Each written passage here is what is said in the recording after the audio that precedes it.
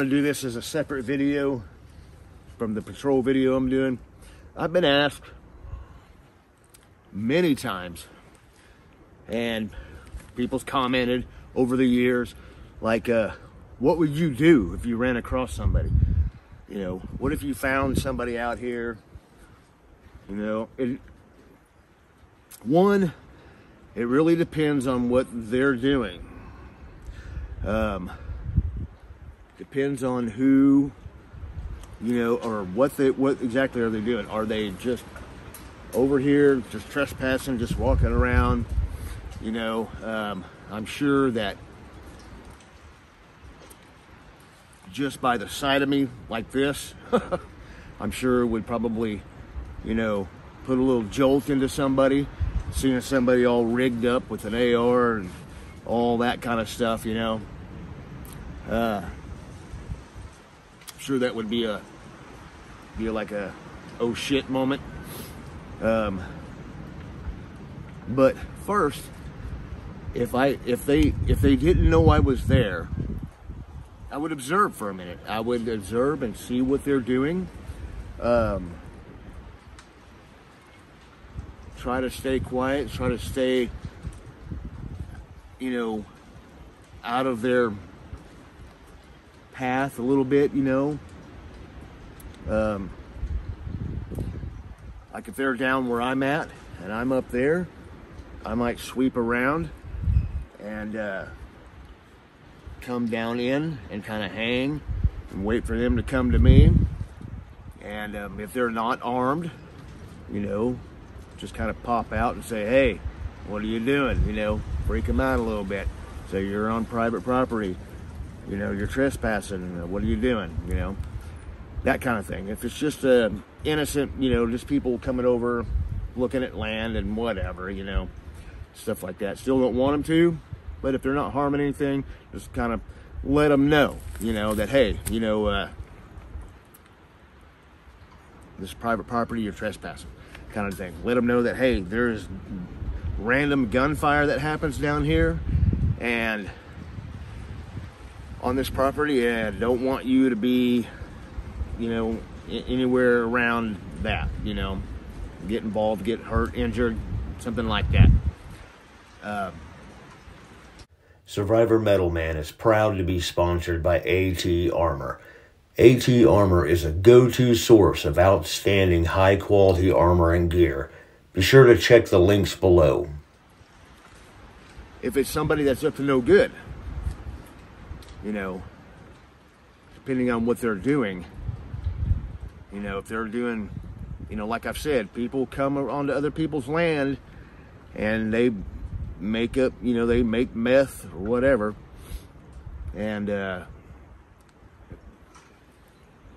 find any of that going on, then that's a little bit different. You approach with more caution. You approach differently, you know.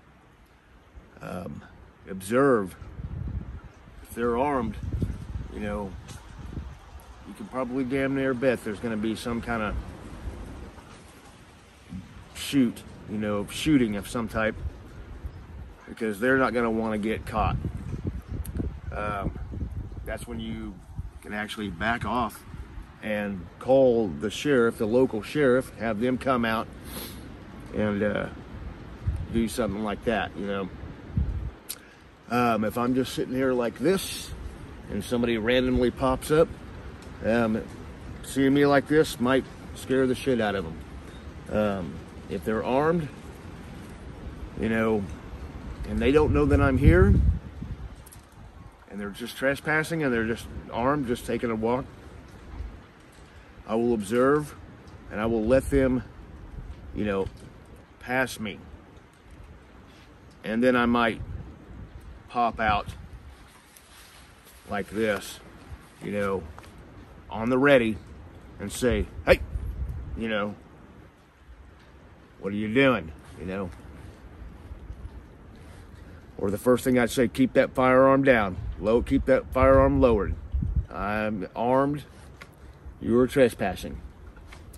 kind of really just depends on the situation. So, you know, of what I would do. It depends on what they are doing, and depends on my approach and their approach. And, you know, if I'm just sitting here having a cup of coffee and I see somebody stroll by, you know, not knowing I'm down in here, then I'm going to watch them, you know. I'm going to watch for a minute. And if I can get it on video a little bit, I will, you know. But that's going to be the last thing. Because if I'm down here, a lot of times I am filming like this. So, but that's going to be the last thing that I'm going to be worried about, is trying to get this on video. It might help me legally if something happens to have the video running, even though I'm not setting up, you know, like a shot or something like that, you know, like a video shot. Just to let it run and you know, have all that encounter and all that stuff just recorded, whether even if it's just wherever the camera goes to the ground or whatever, you know what I mean? So, as a shot of the ground, you know what I mean? So, but you know, you still have audio going, things like that. So, you know, to kind of protect me if something happens, or just kind of document what happens, things like that. So that would be cool. That would be where it would be good to have like a video camera on you, like, you know, a little you know, GoPro or something, which I don't have, which would be cool to have. But so anyway, that's kind of the deal with that, you know. Depends on the situation, depends on what they're doing, you know. So multiple scenarios could happen, where it could be just somebody, you know, taking a stroll and just bumbling along, not knowing, you know, a couple of people bumbling, you know, could be anything, you know. So, you know, we're actually right here across this, right here. I don't, you probably can't, maybe you can see it, but there's the orange fence post, kind of goes up there, but goes over to that hill. That's another property over there. So those people, they may come down in here, you know, but they're on their land, you know. So all that. So, but we know them, you know. It's a family, people that we've known for 50 years, you know. So the family has, you know. So, but you know, like I've talked about other videos before, some of the riffraff that is over one way, you know, I know that they've come over here before, because, you know, you go back a few years, you know, there was the bottle was broken that I had shoved into a tree stump. There was no way anything could have gotten it loose, and then thrown it down the embankment and broke it. So yeah. So yeah, I know that there's been somebody over here. So if I ever catch him, that's kind of, it depends on the situation. You know, like I said, if they're coming through here and they got their, you know, rifle or pistol with them, we're gonna take it one step at a time, and, you know, approach them from behind some cover, and let them know that, hey, you know, from behind them, or if I can get around them and come down into the creek behind some cover, and then when I see them, you know, at a distance, yell at them, hey, you know, I'm armed down here, you're trespassing, what are you doing here? So it just kind of depends on the situation. Depends on the situation. So anyway, that's really kind of it. So that's what I would do. You know, like I said, it just depends on the situation, and it depends on what they're doing, you know. If they're up to no good, and it depends on what they're doing up to no good, then my actions are, you know, different than that. So for somebody who's just bumbling along, just checking things out, exploring, you know, and but, you know, to let them know, you know, that's my thing, is to let, you know, anybody who comes over here hey, there's random gunfire that happens down here. There's random gunfire that happens over where I go shooting at a couple different places.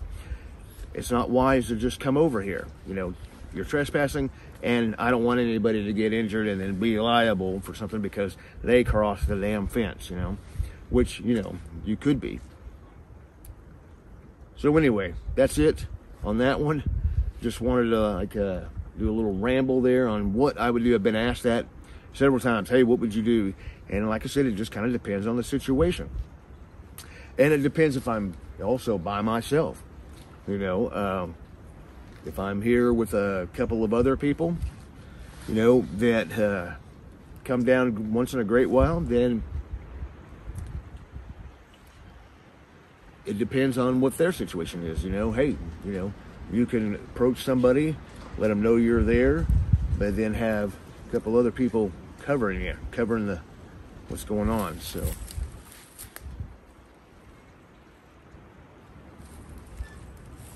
but anyway, that's really it. That's really it. Anyway, that's what I do. Just kind of depends on the situation, really.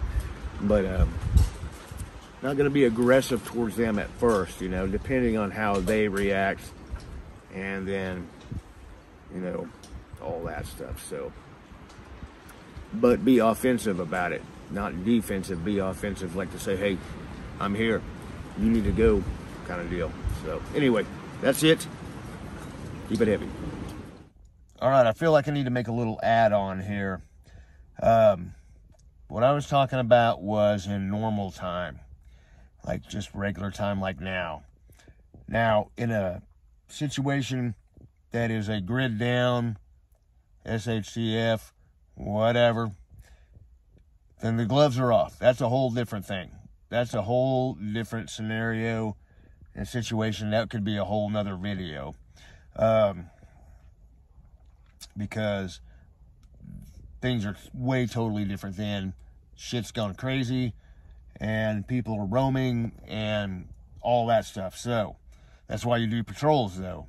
Know your area, know your property, know your resources, know your avenues in, your avenues out, weak points, the whole works. We've discussed this before. I've mentioned this before a dozen times.